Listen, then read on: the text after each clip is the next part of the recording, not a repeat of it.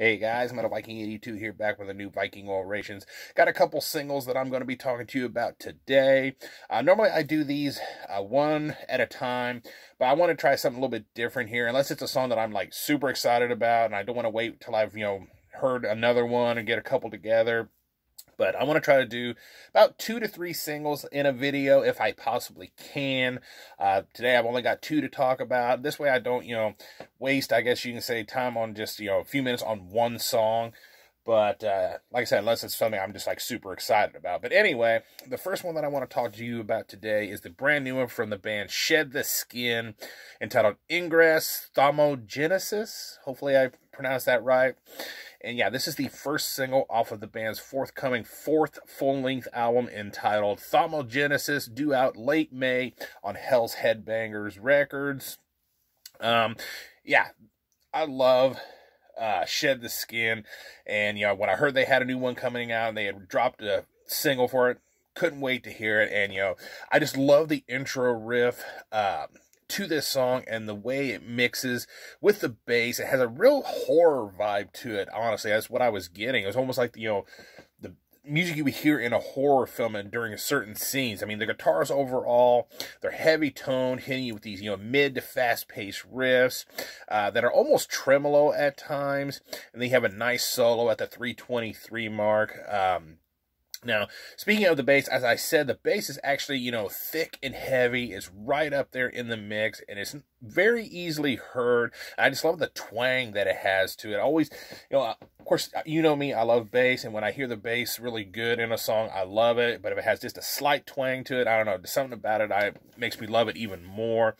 And of course, with a beast like Kyle Severin on the drums, you're going to have a solid drum production, and this thing is just powerful sounding. I love his double bass work, love the blast beats, and he does some really good patterns, rolls, and fills throughout this entire song. And then finally, you have Ash's vocals that sounds just as killer as ever. Got these really powerful low growls, throwing in these really sick screams at times. Overall, I think this is just an absolute banger of a song. I've been a fan of them and pretty much anything that Ash Thomas has done with any of his other projects. In fact, I just learned of a new project. Well, it's new to me, but it's an older project that I'm going to be picking up on Bandcamp Friday, so keep an eye out for that.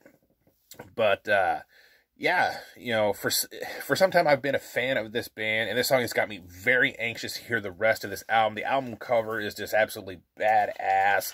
So, yeah, late May, no definitive date yet for the new Shed the Skin, but it is coming on Hell's Headbanger, so I will be definitely keeping an eye out for that. The other song that I want to talk to you about today is the brand new one from Misery Index, entitled The Eaters and the Eaten. And this is the first single off of their forthcoming 7th full-length album entitled Complete Control, due out May 13th on Century Media Records. Again, another band that I've been a fan of for quite some time.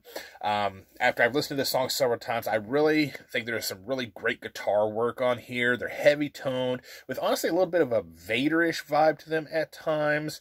They hit you with these, fast-paced riffs, and some kind of more mid-paced, chuggy moments.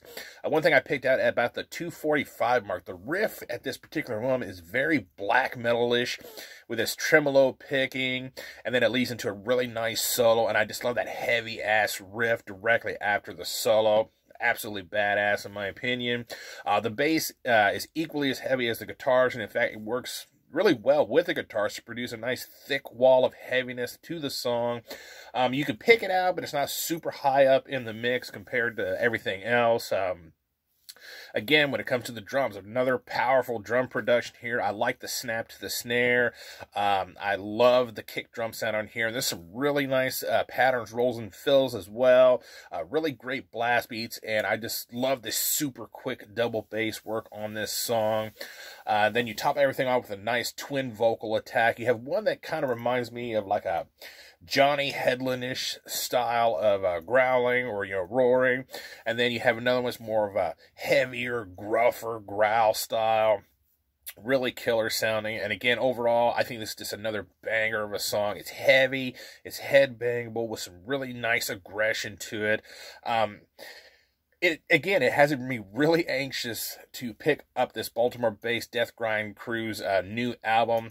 And honestly, I mean, May is shaping up to be a heavy as hell month, which is great because that's my birthday month. I mean, you got, you know, of course, new Shed the Skin coming. You got the new Misery Index coming. Obscene's got a new album coming out.